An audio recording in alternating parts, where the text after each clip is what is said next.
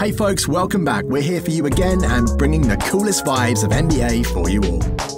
When it was reported in late July that Serbian wing Marko Guduric was signing a 2-year deal with the Grizzlies, it didn't really make a dent in the NBA news cycle. Until he signed his deal, Guduric was likely best known outside of Europe for going undrafted in the 2017 NBA draft, but since then he's become a solid, skilled player who seems like a low-risk, decent return signing for Memphis. Let's move forward with our video and have a look at the top 10 things you didn't know about Marko Guduric. So, let's begin.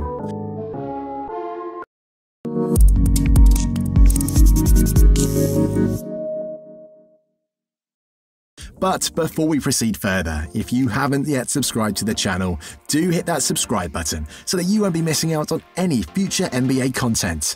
Number 10. The birth and career. With the birth date of March 8, 1995, Marko Guduric grew up in Crvena Zvezda youth teams and signed his first professional contract in April 2013. He played 2 seasons for the Crvena Zvezda development team FMP. On October 15, 2015, he made his EuroLeague debut against SIG Basket with 6 points, 4 assists, 3 rebounds and 4 steals. One of his best moments was against Real Madrid when he had a crucial dunk to get Crvena Zvezda a +4 lead 1 minute before the end of the game on November 27, 2015. On July 14, 2017, Guduric signed a 4-year contract with the Turkish club Fenerbahce.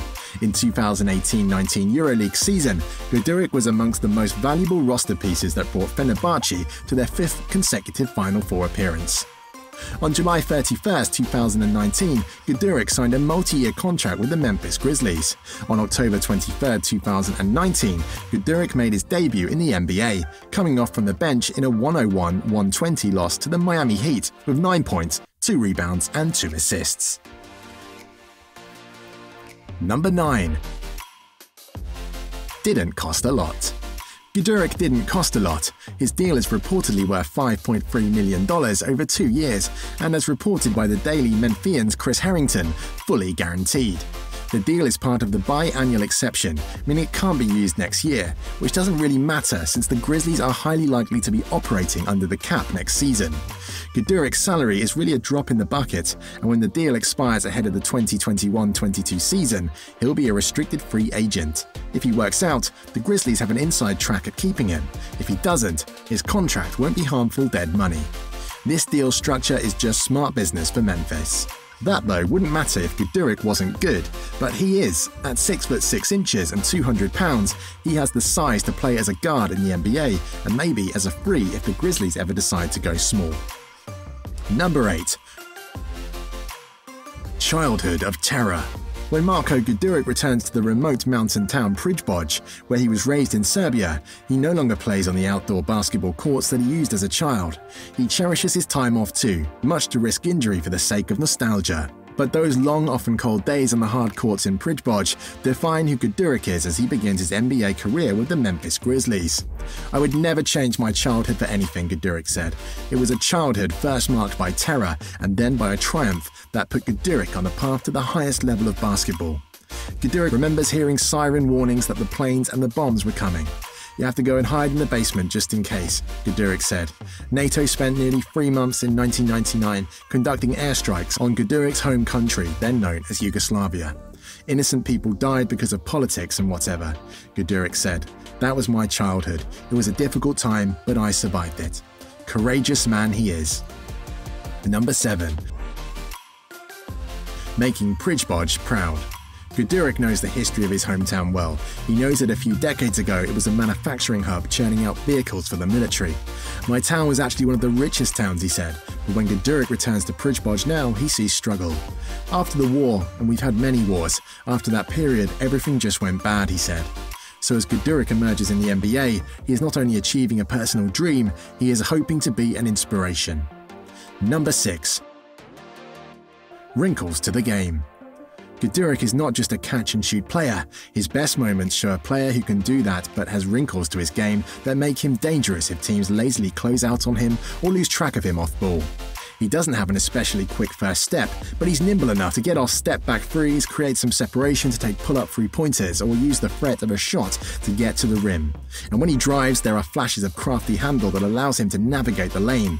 When he's not going behind his back or going for a flashy move, his handle is tight enough to help him make up for his lack of elite athleticism. It definitely seems like his handle is good enough to break down off balance NBA defenses and attack bad wing defenders who teams think can hide on him. Keep yourself tuned in as we discover 5 more amazing facts with you all. Hope you guys are enjoying the video, and if you've not yet subscribed to the channel, do it now in order to make sure that you don't miss out on any future NBA content from now on. Number 5. Few steps to hit another level. Guduric numbers indicate that he doesn't get to the line enough to really maximize being an almost 90% free throw shooter. He will also have to better toe the line between hunting shots and ceding to teammates sometimes. He chases shots when being patient is the better play. His handle theoretically could mean he could rack up more assists to teammates, spotting up or cutting, but his numbers indicate that he's a little turnover prone despite having a solid assist rate. This aspect of his game is maybe his best chance of hitting another level. Number 4. A backup 2 guard. Off the bench as a potential backup 2 guard, he spaces the floor and opens up the offense for playmakers like Tyus Jones and Kyle Anderson. As well as a rim runner like Brandon Clark, as a backup 3, the role he mainly played in the Grizzlies' first preseason game, he was another shooter and playmaker alongside Grayson Allen and Bruno Caboclo. That gave Jones and presumably Clark the spacing to operate the offense. As a starter, he could be the beneficiary of open kickout of J.A. Morant's drives, or Jonas Valanciunas and Jaren Jackson Jr.'s post-ups. His fit in Memphis's new-look offense is tantalizing, and we should expect to see plenty of Guduric. Number 3. Interesting fit. If Guduric works, he's an interesting fit around that Ja Morant-Jaren Jackson Jr. duo. Brandon Clark can definitely make this a trio. In Taylor Jenkins' offense, that is likely to prioritize spacing. He can provide that and some secondary creation. Along with free agent signing Tyus Jones, he can prevent Morant from having to take on too much of a creation burden in year 1. Even if he's technically a rookie, Guduric has played against the best competition outside of the NBA for the last 4 years. That counts for something. In terms of fit, a Morant, Melton, Guduric, Clark and Jackson Jr. seems like an interesting group to roll out next year when the journey is more important than the final results. Guduric could also provide a nice balance to Kyle Anderson's mid-range heavy game or run some pick and roll with Jackson Jr. Number 2. Steady ball handler. Paired with his three-point shooting, he's also a steady ball handler that can create off the dribble and score inside the arc. With his high basketball IQ and this new free-flowing offense, Guduric could ease his way into becoming a solid secondary playmaker as he catches up to the speed of the NBA game. At 6'6", he also seamlessly slides in either wing position without sacrificing much speed or size. Luckily in Memphis, he's going to have the opportunity to showcase his skill set. If Guduric catches fire and flashes that all-around game Kleiman was praising, he could be a major player in the rotation. Number 1. Three-point shooting. His best skill is probably his three-point shooting. In 75 games across all competitions for the Turkish club Fenerbahce, he shot 41.2% from 3 on 3.56 attempts per game, per Real GM. The season before, in 65 games for Fenerbahce, he shot 44.8% on 2.46 attempts per game, per Real GM. After years and years of desperately pleading for a shooter, the Grizzlies fan base has received their wish. The Grizzlies finally have a deadeye three-point shooter that's going to keep defenses honest and let it fly from deep. There's more to him than that though. Hope you guys have enjoyed the video, and thumbs up if you've liked it, and do hit that subscribe button so that you won't be missing out on any interesting videos from now on.